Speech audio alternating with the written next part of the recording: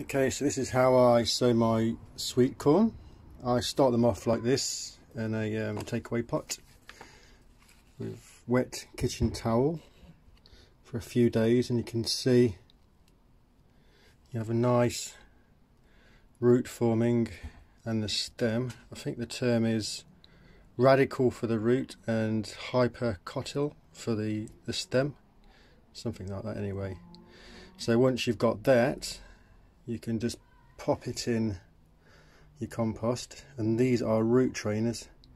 I find these work really well with sweet corn just because the roots form really nice strong roots which go down, and then you just get a big dib a big hole, open up the root trainers and pop them in. It makes a really strong plant then.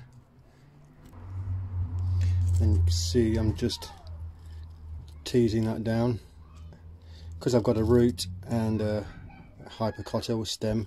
I know exactly which way it goes. There we go. And again there I've got a nice radical and hypercotyl. Where's the focus on this?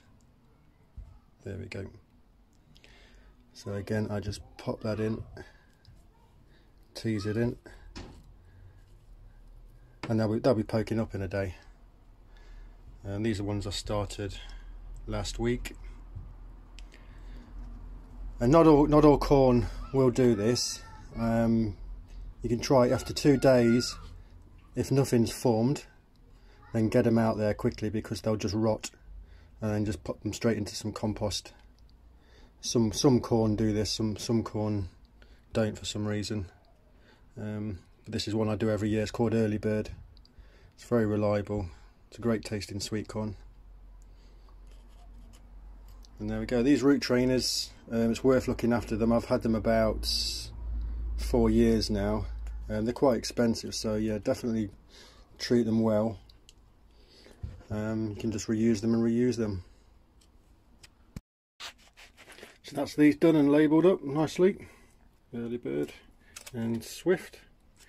Now the reason I do this, there's a few reasons. One, I want 100% germination, so I want all these root trainer compartments filled up. I don't want to waste any. You want to be able to choose your strongest seeds, so the ones that germinate quickest. You don't want any of the ones that are rotting or just not very good, so you can dispose of those. If you've got any excess, I'll put the spare ones in this little tray here. I'm not too sure what I'll do with them when they pop up, but yeah, I'm just going to put these in the greenhouse now. So there we go, they're in the greenhouse. These are the ones that didn't do anything after 2 days. These are a variety called Luscious. They're a bicoloured sweet corn, F1 I believe again. So I just put them straight into this compost, and hopefully they should pop up. But yeah, you don't want to leave them in a tray with kitchen towel soaking for more than 2 days. They'll just rot. So get them out there. Okay.